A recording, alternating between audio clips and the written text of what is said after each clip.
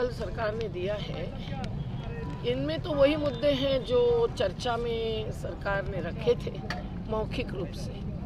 इन 5 बार जबकि किसान संगठनों की तरफ से हमारे जो मुद्दे थे उसकी प्रस्तुति की गई थी, उसके कुछ आगे जाना संभव है क्या, ये सवाल था।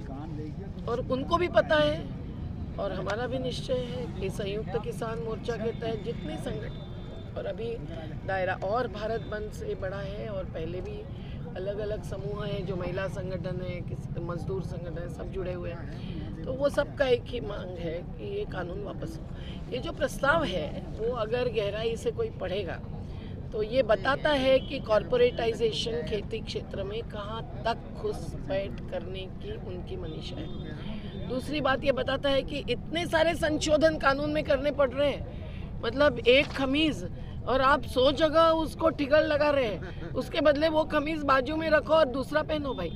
और पहनते समय जरा सोचकर पहनो कि तौल माप के किसानों के संगठनों के साथ चर्चा करके नए कानून लाने हैं। तो हमारे 2 कानून तो प्रस्तावित है बिल्स लोकसभा और राज्यसभा में, संपूर्ण ऋण मुक्ति और हर उपज का सही दाम। उसके बिना किसानों की 17 मिनट में एक किसान की हो रही आज की आत्महत्या रोकी नहीं जा सकती है और घाटे का सौदा है। तो जो कॉर्पोरेटाइजेशन इन 3 कानूनों के द्वारा ये आगे बढ़ाना चाहते हैं, अभी इसमें इन्होंने क्या सुझाया है कि 10,000 FPOs बनाएंगे, उसमें से 20 FPOs जो बीजेपी के पार्टी के साथ जुड़े हुए भी थे कुछ और जिनके 50 या 55 सदस्य हैं, उनको लेकर नरेंद्र तोमर जी ने अलग सी चर्चा की। क्या मतलब है? FPOs बढ़ाना मतलब एक अलग प्रकार का प्रोड्यूसर कंपनी के फॉर्म में एक कॉर्पोरेटाइजेशन। जिस तरह से इन्होंने इसमें ये भी सुझाया है कि खाद्य आपूर्ति में भी ये पूंजी निवेश लाएंगे, तो पीडीएस राशन व्यवस्था खत्म होगी। सवाल केवल किसान की भूमि बचाने का नहीं, आम जनता की अन्न सुरक्षा का भी है। जिस तरह से किसानों ने आह्वान किया है कि दिल्ली NCR को पूरी तरह से जाम किया जाएगा, जैसे NH-19 जाम है, ईद की तैयारी है 12 तारीख से जो जयपुर से दिल्ली गुड़गांव तरफ जाता है, तो क्या लगता है जिस तरह से दिल्ली NCR जाम होगा, दूध फल सब्जियों की सप्लाई बंद होगी, दबाव बनेगा सरकार पर? पता नहीं, सरकार अगर संवेदनशील है तो एक दिन में वही जवाब दे सकती है जो वो 21 दिन या और 51 दिन के बाद दे देगी। लेकिन ये सरकार न संवेदनशील है न संवादशील है, तो इसीलिए आंदोलन जीवटता के साथ चलाने बिना दूसरा रास्ता क्या है? जिन्हें मरने का सवाल है किसानों मजदूरों का और देश का भी।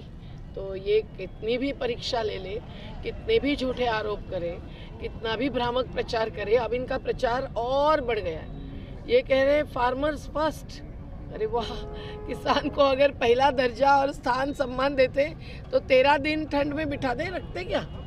और अगर वो सम्मान होता तो अडानी अंबानी के बदले इनको कर्ज मुक्ति दे देते। देखिए, जिस तरह से सरकार अपनी हठधर्मिता पर अड़ी हुई है वो बहुत ही गलत है।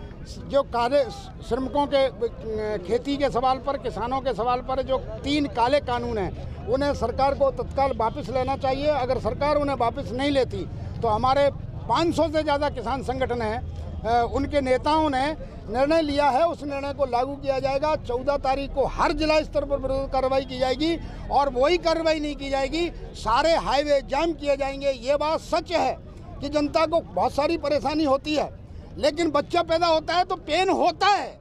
अगर हमारे लिए, अगर हमारी खेती को, हमारी किसानी को कॉरपोरेट घरानों को दिया जाएगा तो वो पेन पूरा देश झेलेगा। सारे नेशनल हाईवे जाम किए जाएंगे, लेकिन हर हालत में किसान विरोधी तीनों काले कानून वापस लेना पड़ेंगे।